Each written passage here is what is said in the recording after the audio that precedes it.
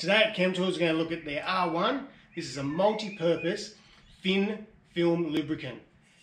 The uses for this stuff is endless. Let's quickly take your metal workbench. You could spend ages just cleaning it all up, only for it to rust up again. So spray down a quick film of R1. See, after you've given your bench a quick spray down, just give it a quick wipe over. It's going to protect your metal workbench or your welding bench for a long time. Saves you trying to clean all that rust up and grind it off later. Now if you've got a bit more rust built up on it, we're going to spray the rusted area and we're going to leave that rusted area for about 10 minutes with a quick wipe down with a scourer pad. We'll see how that comes out. You can purchase R1 in a number of different ways. You can buy it in 20 litre drums, 5 litre drums, handy 1 litre drums, or if you want to go with your aerosols, your 300 gram aerosol can, which you'd most likely have in your workshop. Now this is the one I really love. So this is a 150 gram aerosol can, nice and compact. Throw it in your tool bag, your toolbox, keep it up in the house for those little emergencies, or under the seat or that little hideaway in the car. Perfect for everyday applications when you need to whip it out and use it. Righto, let's have a quick look at some of the applications that we can use the R1 for. We'll have a quick look at tools. There's nothing wrong with these pliers whatsoever, work perfectly, but we're starting to get a little bit of surface rust. We want this tool to stay as good as it was the day it was bought. If you've got tools in good nick and you use them a lot and you don't want them to get damaged, you want to protect your tools. So all we're going to do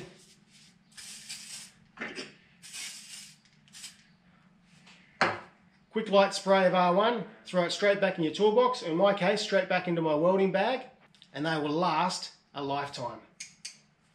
Alright, let's have a quick look at a rusty bound up tool. Now this tool here, I can't open any wider than that, it's all bound up, and surface rust has got the better of it. But there's nothing wrong with this tool, it's a good quality tool, and the last thing you want to do is throw away good tools. So we'll give it a quick spray of R1, we'll work it up, we'll see if we can free this tool up and bring it back to life.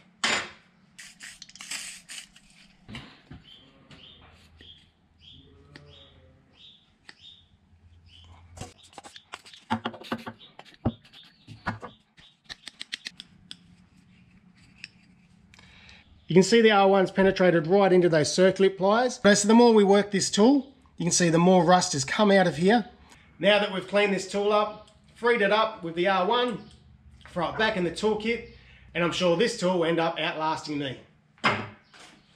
Righto, so that area that we sprayed with rust on the workbench, we've left that for about 10 minutes. We're going to hit it with a scourer pad and we're going to see how that comes up.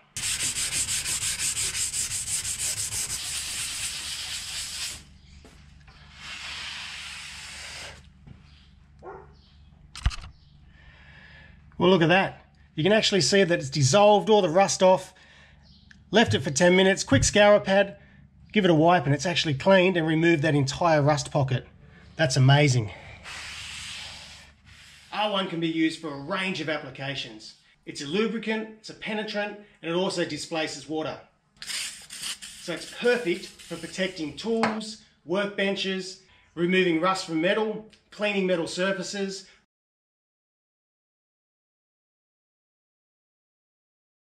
removing small oil spots on concrete, freeing up those rusted old tools, freeing up stubborn little zippers, and of course getting rid of that annoying little squeak that you hear on a door hinge. Righto, so today we've been able to give you some quick demonstrations of the applications that R1 can be used for. But it doesn't stop in your home or your small workshop. This stuff goes beyond. So we've got farming, industrial, railway, defence, construction, automotive. So I encourage you guys to give R1 a go and share some of the uses that you guys have come up with.